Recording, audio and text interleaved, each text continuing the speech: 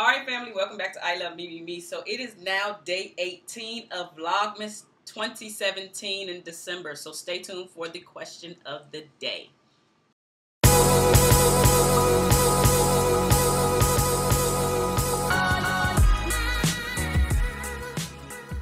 Family, welcome back to I Love Me. So if this is your very first time here to I Love Me, this is Vlogmas. And so with Vlogmas, I decided to take on the challenge of vlogging every single day, and vlogging for me is answering one question every single day. With the exception of December 1st, I answered 5 questions. So if this is your very first time here, there is a playlist in the description box below, so you too can be caught up on all of the questions that I have already answered. Again, there will be 31 at the end of December, because there are 31 days in December. I am answering a question every single day.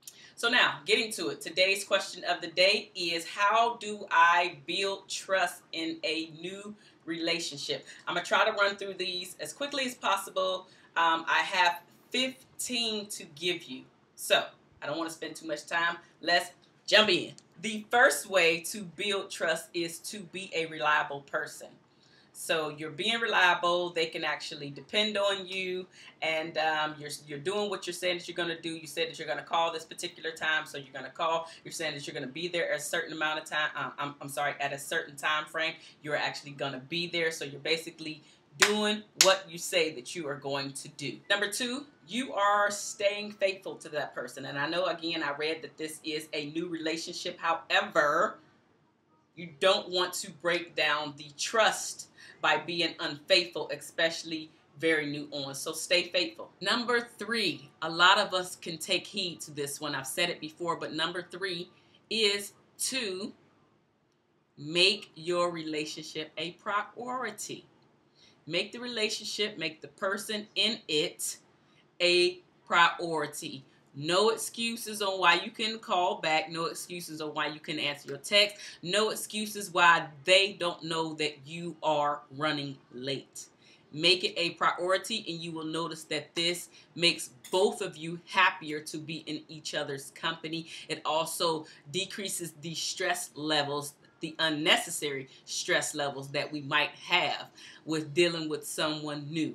Keep in communication, keep in contact. That way they know where you are at and you know where they are at. And not necessarily physically, I'm just meaning here. Where you at? They know, they can understand. The 4th way to build trust in a new relationship is to say what you mean and mean what you say. Don't be that fickle person that says one thing but does something different. You are not being that reliable person that I already mentioned. You don't want to be the fickle person. You want to say what you mean and mean what you say, and actually stick to what you're saying. Don't be the wind that just blows, or let me say, don't be the leaf on the tree that just blows with the wind. The 5th way to build trust in a new relationship, or any relationship, is really to just tell the truth. I know that I just did a video on why men lie versus telling the truth, but really, you can just be truthful. If you can't be truthful with your partner, who can you be truthful with?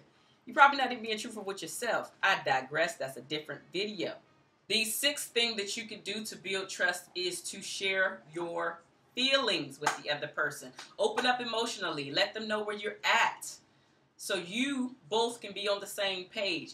And not on the same page as in looking at things or being emotional at the same stage, but being on the same page as in you know where your partner is. Give me a second. All right, thanks for being patient with me and my baby. All right, the 7th reason is say no at times. Say no when you want to say no. Don't hold back or feel like you don't want to disappoint this new person, because what you do in the beginning is how you're going to actually have to keep up that relationship. So say no at times, because that's what you want to do. You don't want to have to feel like you have to go along with somebody else's program. If you don't want to go to the movies that time, say no. If you don't want to go to an outing that time, say no. But don't feel the pressure, and it's usually the pressure, the unnecessary pressure that we are putting on ourselves. So say no at times. It's okay. It's okay. Yeah. The 8th one is big. Yeah. You got to trust your partner. That's big. Trust is like the foundation, or at least one of the foundational things in building a relationship, period. So you got to trust your partner. If you don't trust your partner, you don't need to be there.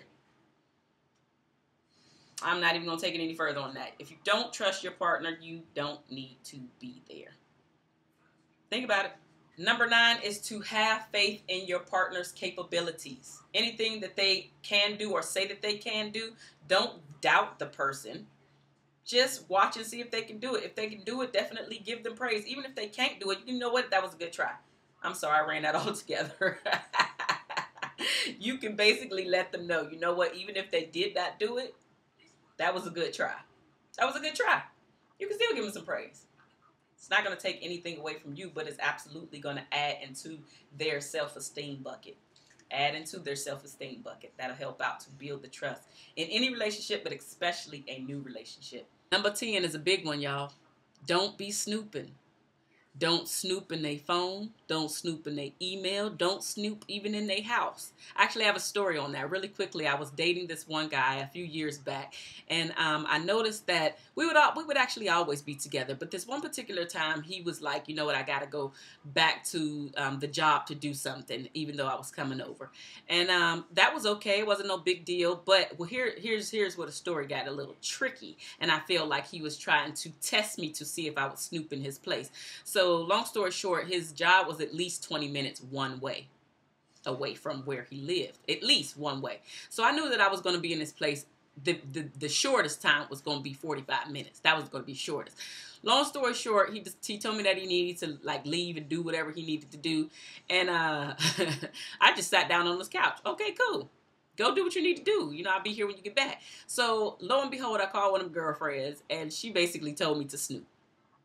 And I was like, nah, it ain't even that type of party. Well, thank you, Jesus. I got my own mind, because this is why I'm saying it was a test. Because not even 20 minutes later, dude come back through the door. Talking about he finished doing what he needed to do. And I just looked at him. Again, I told y'all about picking y'all battles. I was just like, right. You finished? Right. Now, I know your job is at least 20 minutes one way. So, but again, I'm thinking all of this. I told my friend, I said, girl, he just walked back through the door, and her and I, we just started laughing because literally our conversation was about me snooping. So I was like, no, girl, I'm sitting here on the couch. Like, what's up? Try to move the conversation on. And I'm glad I set my butt down on that couch, because I'm like, I ain't got time for that. I don't have time to snoop. Again, if you don't trust your partner, you don't need to be there. The 11th one is for you not to keep secrets. For you and pretty much and your partner not to keep secrets from one another, because that actually starts to break down the relationship or deteriorate the relationship. There's no good from keeping secrets. There really isn't, especially if it is something that is detrimental to you and your partner's relationship. Now, I'm not talking about keeping secrets like your friend told you something like, girl, please don't tell your husband, please don't tell your boyfriend, girlfriend, whatever. I'm not talking about those secrets. I'm talking about secrets within your own relationship that can actually hurt you and your partner. Not nobody else's stuff. Your own stuff. Don't keep those secrets. You got to divulge that information. Whatever the information is, you have to divulge that information to your partner, because that is the only way that your relationship is going to thrive and survive. That's it. Because once that thing that comes out, that secret, once it comes out, that can pretty much be the break of your entire relationship. It also is going to make your partner feel like everything else that you guys have worked for is built on a lie. You do not want that. All right, number 12. Don't stress when the boundaries of the relationship get tested, because Lord Jesus, the boundaries of the relationship is going to be tested, because we are all human and we will do things just to see what our partner is going to do. Like, we all petty. We all can be some petty betties at times, and sometimes I just want to annoy you. And sometimes you just want to annoy me. So don't worry about, some people like super freak out when they have an argument, and they automatically think, well, are we going to break up this time? Like, pump your brakes. Like, skrrr, it ain't that serious. And if it is that serious to you, that is something that you need to handle. That is some baggage that you need to handle, because any argument doesn't mean that you're going to break up. It doesn't mean that the partner is going to walk away from you because you had one argument. Like, get your feelings out there and get your opinion out there. Your partner needs to know how you feel. So the boundaries of the relationship, they're going to be tested, boo. And you just got to be ready for it, because they coming. Your entire relationship, they coming. The more mature that your relationship, like the stage that your relationship is in, the less the boundaries are tested. But especially in the beginning, oh, I got to see what you made of. And men, you guys have a tendency to do this a lot more than women. I'm not saying that, y'all know how I do. I'm not saying that women don't do this, but I am saying that men do this a lot more than women do. They trying to see what you made of, boo. You don't have to argue about everything. You don't have to, like I always say, pick your battles. You do not have to have a conversation about every single solitary thing that comes out of his mouth or out of her mouth. Because sometimes, boo, they are trying to test you. They are. Number 13, keep your promises. What you say you're going to do, do it. I'm going to be here at this time. Be there. I'm going to buy that gift. Buy the gift. I'm going to take the kids here. Take the kids here. Like, keep your promises. It's not sexy. And you also make the person feel like you're not important. I'm sorry, like they're not important enough for you to keep your promise. If you say you're going to do it, do it. Keep your promises, dude. Keep your promises, sis. Don't be a fickle person. Number 14 can be something hard to do, but I think that it is very important for you guys to do in order to keep your relationship cohesive, which is to make sure that you are taking your partner's side or at least be diplomatic, especially when you know that they are in the wrong about something. So I have a quick story about this because this is getting longer than I wanted it to be. Anyway, so when me and my fiance, we were out, and he was in a situation with this lady, and him and I had already talked about how we were going to do it, and I didn't like the way he did something, and I'll just keep it vague like that, right? But I didn't like the way that he did something, but in the presence of that other person, that third party, I was gun-ho with my boo. But now when we got to the car, that was something different. Like, obviously, I don't do all of that yelling and screaming and all that stuff, but I definitely let him know that I was not a fan of the way he handled that situation upstairs. But in the presence of a third party, oh, it's me and him all day. We on team. We on the same team.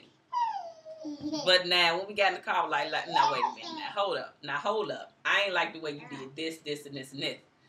Like, there was no reason for me to hold back on said situation. Again, I'm keeping it vague on purpose, but I'm letting you guys know that you can handle things and you can be diplomatic about being on your partner's side when somebody else is there. Because surely enough, when people see that there is a breakdown in your relationship, they definitely latch on to that.